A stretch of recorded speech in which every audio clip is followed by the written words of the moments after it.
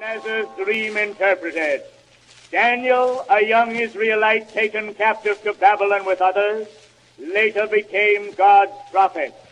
King Nebuchadnezzar had an impressive dream, which on waking he could not recall. His wise men could not help him. Finally, Daniel, guided by the Lord, told both the dream and its interpretation.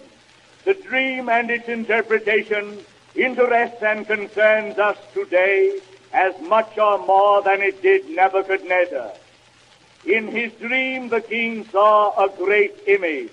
Its head was gold, its breast and arms silver, its belly and sides brass, its legs iron, and its feet iron intermingled and smeared with clay.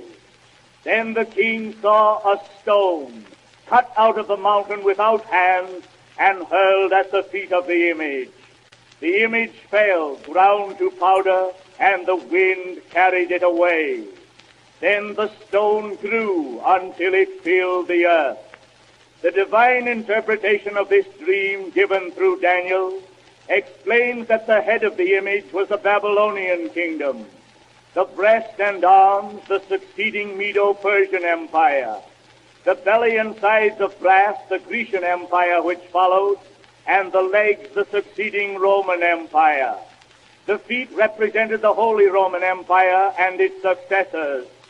The iron of the feet, the civil power. The clay intermingled and smearing over the iron pictured the ecclesiastical power of our day. Thus seen, we are living in the days of the 10 toes, or divisions of the image. The stone represents God's kingdom, which the clay on the feet of the image imitated.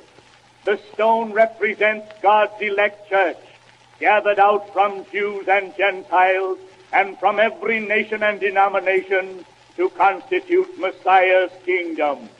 Shortly, this kingdom will be established in power and great glory, and the kingdoms of this world will disappear as by magic.